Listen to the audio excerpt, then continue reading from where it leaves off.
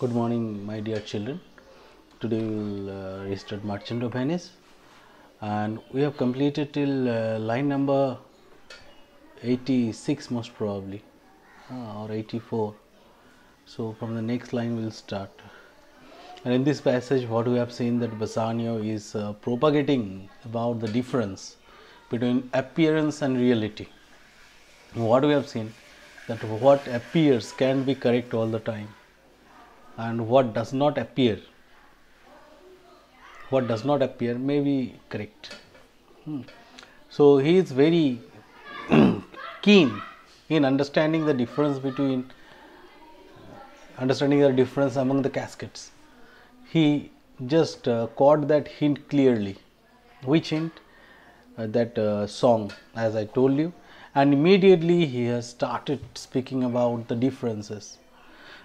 So you can understand this. Bassanio is a man of keen and sheer intelligence, especially a clever fellow.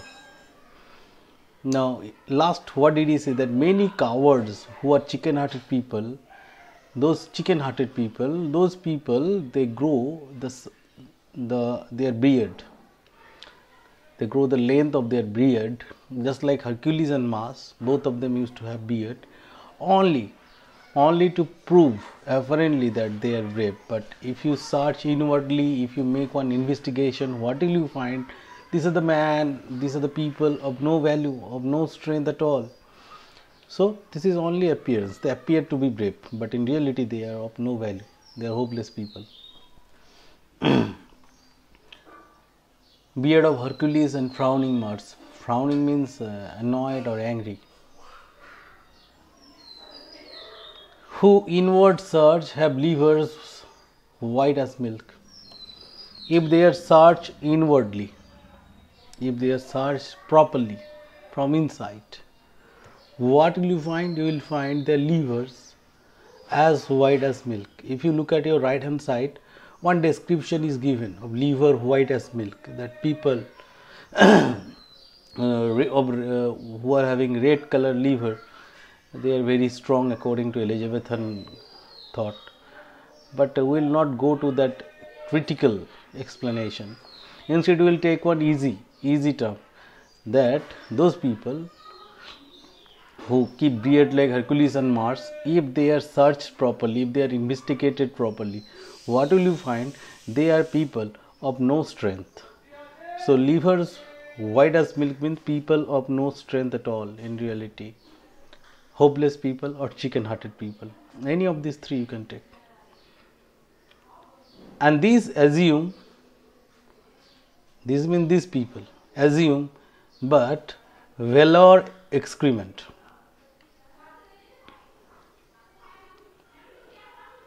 Excrement to render them redoubted. Valor excrement is an outgrowth of beard, and then it is given valor's excrement. Valor means that hair, H-A-I-R, hair, especially the beard. Excrement means increment in length, increase in length. To render them, that means to present them redoubted, that means without any doubt a strong person. So these people, what is the paraphrasing of this line? That these people, they increase the length. They assume but valor's excrement, that means they increase the length of their hair, the beard, increase the length of their beard, only to prove that they are people of great strength. To prove that, to render that, that means to present in front of people that they are people of great strength. So this is apparently they are proving that they are strong, but in reality they are not at all strong. They are people of no value, no strength, no hopes. So first term, what we have seen about legal system, then you have got religion, then you have got about strength. Now next we are going to look at beauty. Look on beauty, which therein works a miracle in nature.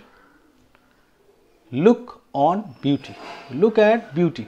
If you look at these people, especially the ladies, they pretend to be beautiful because they use extreme amount of makeup.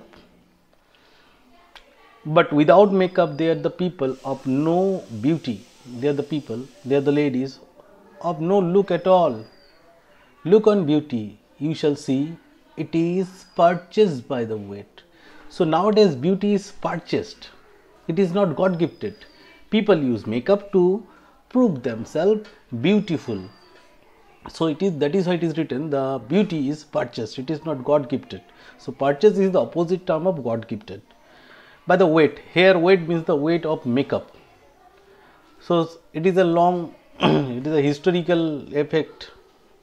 Since a long time people use makeup to prove themselves apparently beautiful, but in reality they are not at all beautiful.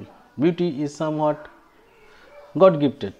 What God has given, that is beautiful. Whatever you are or I am, that is beautiful. There is no need of using any kind of makeup. Which therein works a miracle in nature. Which means the makeup. Makeup sometimes works as miracle in nature because it changes the creation of nature. Nature creates a human being with some sort of beauty, some sort of ugliness and all these things. But this makeup, what they do, they are miraculous things. They are extremely miracle. Why? Because they change the look that is given by God. That is why it is written which therein. That means this makeup work as miracle in nature. Because it changes the natural look, making them lightest that wear most of it. Those people who use most amount of it means makeup, they look the lightest, that means most beautiful. This line contains verbal irony. First of all, the meaning of this line is those people use maximum amount of makeup, they look better, they look more beautiful. And the second term is that those people who use makeup, they are morally light. That means they are immoral people. So here we have got a verbal irony. First, it means the people who use makeup, they look the most beautiful. Those people who use the maximum, most amount of it means makeup, they look the lightest. That means very fair and handsome or beautiful. But ironically, the term shows what this is having ambiguous meaning, two meaning. The second meaning is that those people who use the maximum, the most amount of makeup, they are the lightest people. That means they are morally rotten, they are morally spoiled, or they are immoral people. If you find any kind of difficulties in understanding this video, do ask that one. Every time I am writing that one, that you can ask in WhatsApp also. So do ask that one. WhatsApp, it is easier to answer than answering in comment box. Next, and while you mention the line number that sir I did not understand this line, kindly write that line. Kindly write that line or take the picture of that line and send in WhatsApp. That will be easier for me to write, because all the time I don't have book in my hand. So exactly to open the book and get that line, it is really difficult. So instead you take the photo of that line and send. I am promising you I will send you back the answer. Making them light as that wear most of it. Most of it means most amount of makeup. So are those creased, snaky, golden locks. So are those creased, means curled, snaky, that means look like a snake. You know that snake looks like meander. Meander means zigzag. That wave, that picture of wave, the drawing of wave we have seen that is zigzag in shape. So so are those creased, snaky, golden locks. Those shaky or curled locks. Look at those locks, which make such wanton gambol with the wind. Wanton means cheerful. Wanton means cheerful. It is given lively. You can write that one also. Gambol means a game. If you look at the locks of those ladies, they make locks out of the natural hair. And when the wind blows, the wind plays cheerfully with what? With their hair. So such wanton gambol with the wind. When the wind blows, the locks play cheerfully with their hair. It looks really beautiful. When a beautiful lady standing in front of crosswind means there is no particular direction of the wind, and the hair that is just hair is flowing in the wind, that is just blown away by the wind, that looks really beautiful. But if you look carefully, these are not the real hair. The hair that is playing with the wind, that is not real hair, that is the gift of someone else. That means they are using wig, W-I-G, W-I-G.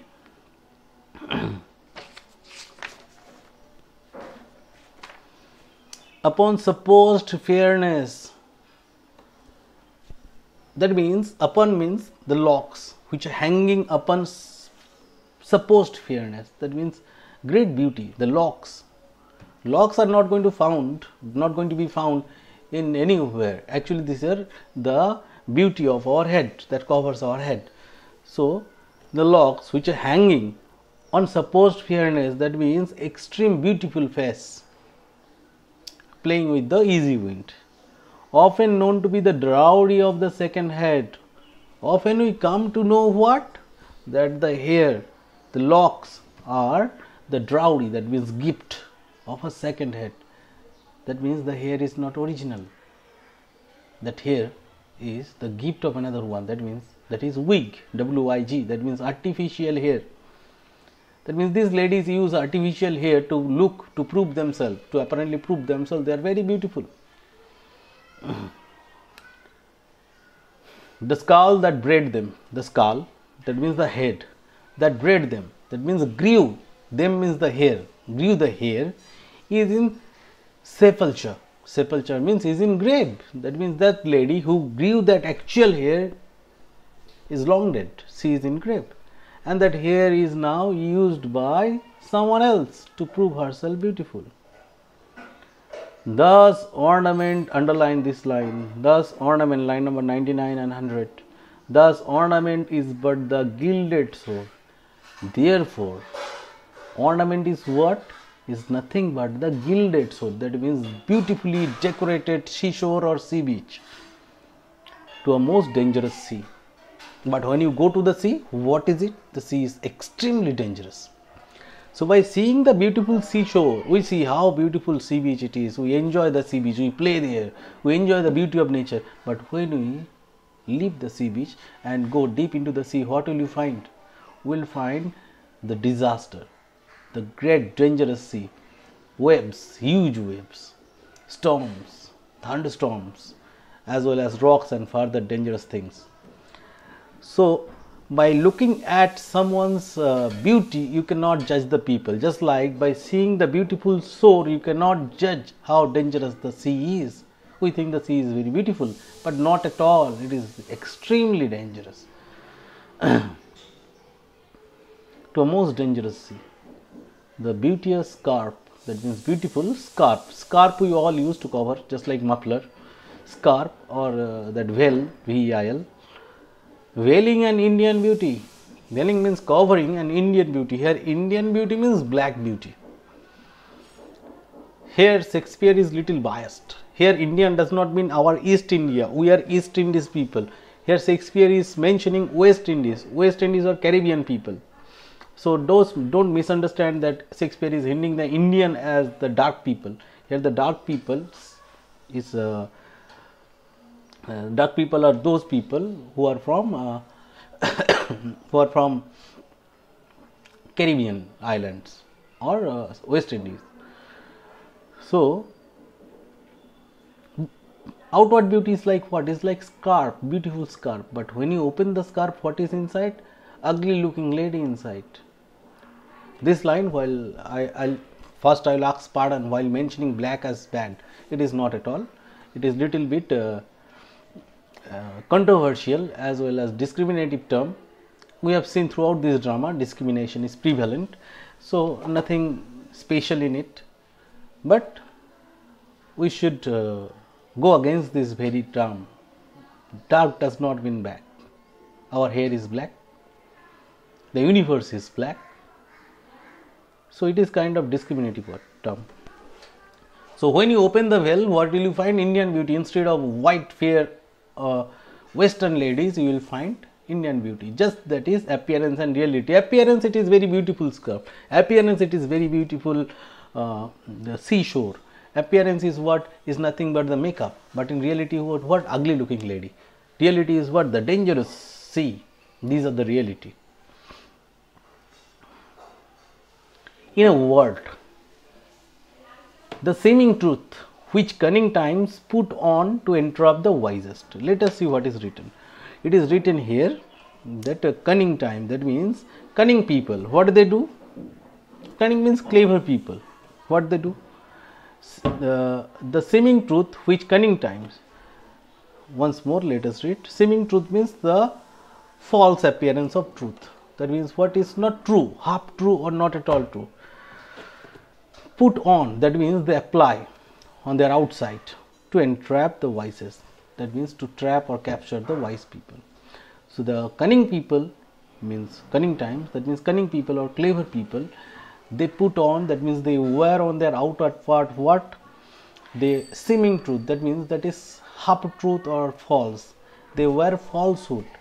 They are evil from inside, poison from inside, but they keep smile on their face. Only to do what? Only to entrap the wise people. Those people who are wise, they get totally entrapped with this falsehood. Therefore, you gaudy gold, hard food for maidens. Here is the conclusion. According to Bassanio, gold is gaudy.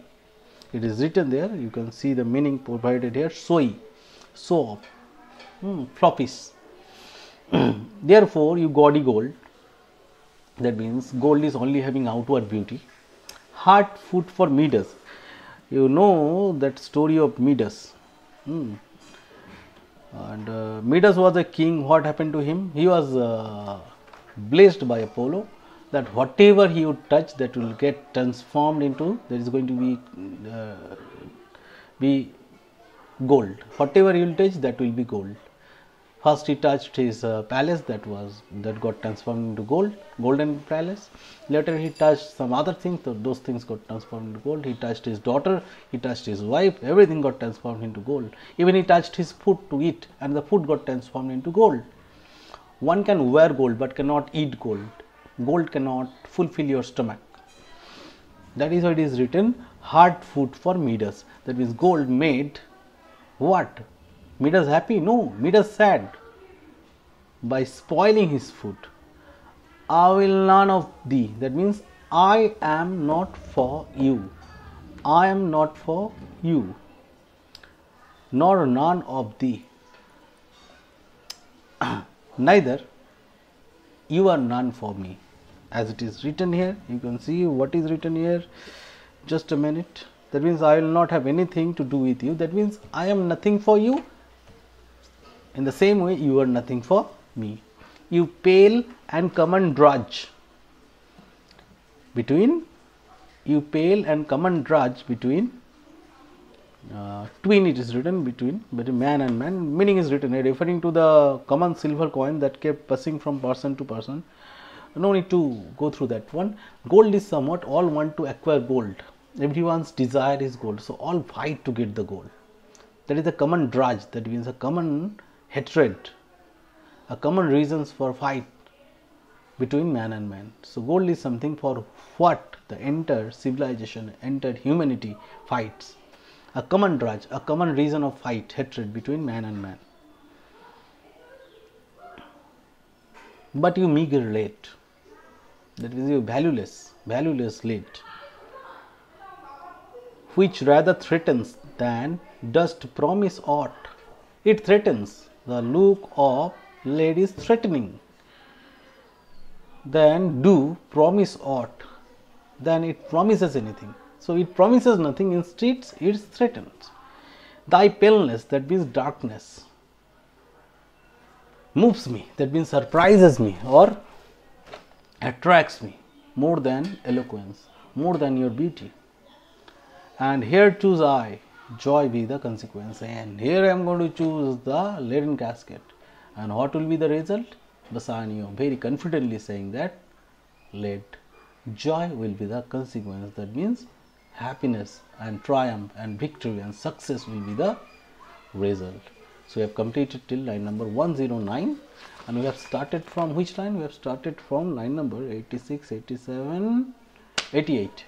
So from 88 to line number 109. Next time we'll start the chapter that Little Match Girl. Hopefully you have no doubt. If you find any doubt, do ask that one. Feel free to ask that one if you have any doubt in understanding this one. Thank you, dear children. Thank you very much. Go through this topic clearly.